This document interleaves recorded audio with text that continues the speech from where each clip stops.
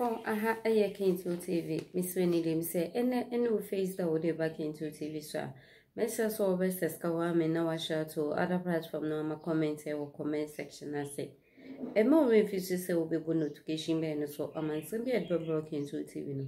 Why first person no wan nsem bi echi no hu ne ekoso e wo magana ene bi ase afenina. Member se meso adaje no Adofo kame ho na me no mienu no. Nynkopiem ewo asanwase na ye nim say former president mama eguso wo Asante region na okopiem Asante region na ya de okopiem KNUST na okopiem ye KNUST no nsam de bebre na na ekoso opambo ne ade omu nyina kohie mu ho mo ene nkomo hwehwe ekoso de ensam bebre na no na ye nim say so okopiem Asante region eye NDC strong wo pa ewo Asante region eye asanwase na asanwase so eye Honorable Muntaka ono na oye MP ewo ho na ye nim eye majority leaders ni minority leaders ni ade ukopemu NDC mu a the problem bebre na ba NDC party ni mu ni na ni say minority leaders no na ase eye nyina papa Honorable Muntaka na oye minority leader ewo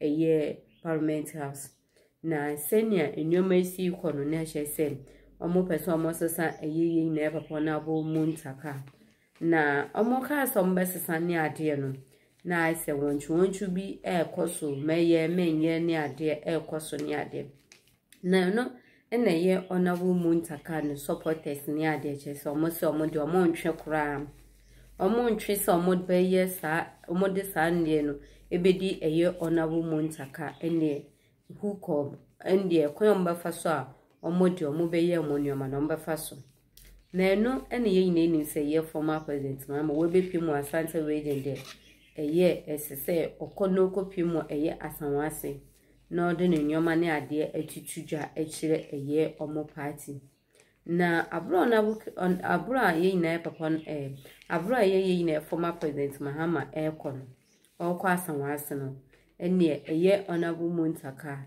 ne supporters omo so omo ntwenne entwechina omo makwan na former president Mahama enwura asanwase office wo head office omo ndi omo mani nwura ho omo block kwan no ndie de domoje omo ni former president Mahama eni hweye nsama omo kan ene eye Honorable Muntaka supporters ene ye na ye former president Mahama ne supporters ndie enya samkecha na nsam no sene ekon de bia de beka cho sese nsam na ye na meeting se ya eya me mpese me waste time anasa mesel me eno nsam meswe ni dim no aka me na me no me na ne akwaje nsam no nhwemu ni wia esanso aba ebedi ho enkomo nsam bebre eka ho aha eye Kinto TV me na wase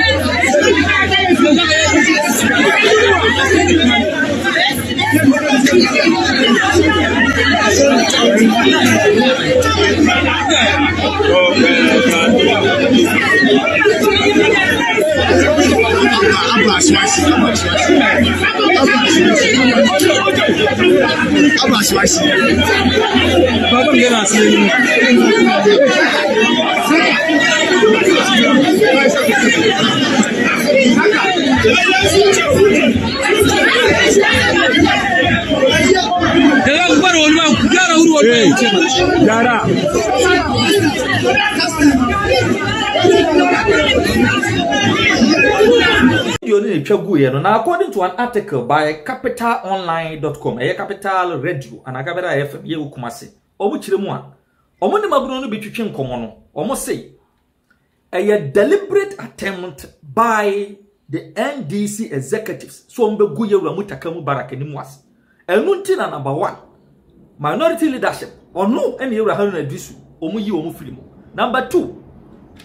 The NDC and the NPP, members of parliament, you want to say, Omo kai pan ye, bra ye to aba, e want to say, EJs and ministers to the national chairman of the NDC, Johnson Asedu Ketia, and the general secretary, Fifi Yabikwete, actually letter, edidi yewura Muntaka tem se oka NDC MP so mo ye traitors ya omo ye the party mai eno so ehwe muti o man ka hwe de to so miensa abatu ekoso ye parliamentary premise ekoso wase omo nyante ye se nipa no o contest yewura Muntaka Mubarak no NDC national executives ekota na chi support no financially so ometu yewura Muntaka fi so. In all this, not a single statement, and Omutidi Free, the flag bearer of the party, the former President John Dramani Mahama, condemning Nyoma Air Koso within the confines of the NDC in the executives. Omu yesa Nyoma Nyina di Yewura Muntaka Mubarak Nimwase. It is because Omu, the good people of Aswasi, or Dosun Kwa, Omu Wadema Muntaka Mubarak as one of the long-serving members of Parliament, and Obia. Or the enormous development abred the Aswasi constituency enuti ene momoto abadema anya sa enka that works are now the executives of the NDC ye Aswasi now you very likely say Yewura Muntaka Mubarak ebelu the Aswasi city tis oma hunu sa nyoma yi nyina nti nei nyoma e course wo party office no eyentesu kokko ya omu supporters of Yewura Muntaka Mubarak ya omu so NDC for dia the former president. But almost say can be no message ne say for the parliamentary they are ever ready to support the cause of the Honorable Muntaka Mubarak to retain his seat as a member of parliament for the Aswasi constituency. But for the presidential, they cannot guarantee the former president to say Aswasi constituency beto Obama. Debi. Because one my young and chankunwa also unchadu. And abrofu me say no 9, no 10. According to Capital Radio.com, where a piece of information will pick it free Mrantia. No, my block kwanya for over 30 minutes. Not the former president, Jina form. Now when you are kwanya for Aswasi party office, no much they say. Parliament in the Yewura Muntaka Benyamu. Now, so presidential and they can't guarantee that they are going to vote for the presidential candidate of the NDC in the Aswasi constituency. Interesting times ahead. Very, very interesting times ahead. You heard Yabekoso Aswasi. And it is one of those. The same thing the Mabununa says swine. Our constituency bit says Tamale South. Yeah, you Harun Idris war. Do you ever hear? 7 December 2024 is just around the corner. We've been casting Brodia and she. Never moon Brodia and a share. Yeah, the Aya can see Bedinijo. Until then, the PM Aswasi constituency be out. Yeah, the Bremo on this same platform. Now I want to from. Yeah, constitution at describe Article 97. Enti ebeton pine. And you call Article 1125 now say, whenever a vacancy occurs in Parliament, the clerk to Parliament shall notify the Electoral Commission in writing within 7 days after the vacancy occurred. So the vacancy can occur by resignation, by death, or by a decision by members of Parliament or the Speaker. Or CSCA.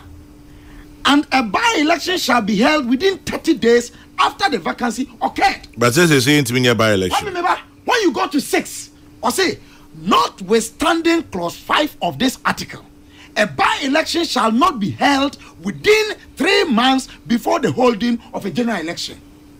Kwame, my contention is that based on this, Chairman General, yeah, say obi to sa niema e article 97 enunti ebema na vacating his seat, within 3 months to general elections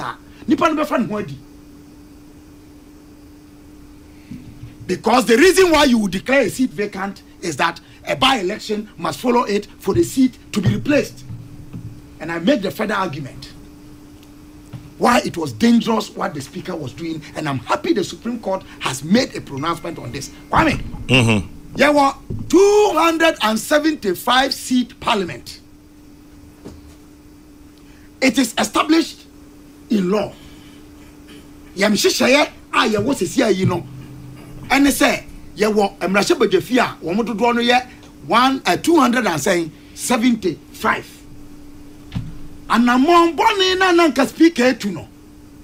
A Supreme Court atwe no aba no. Aka chen say wafom no. Na nye de di kan nie. I think this is the third or so time why ye bibi wo emrahye badwafia no a Supreme Court aka say anamon na watu no eye mfonso. Kwame. Come. The effect of it was that Parliament shall say on 7th January with 275 seats, no? And January 6, 2025, Sa parliament no be close with 271 seats. Which is not what it should be. Which cannot be. And this law or Ghana, Yamra, Nimni, Mranim for Temwafo Kunini, our GD pa Ghana Bar Association or call expiry and I say or call retirement March 30.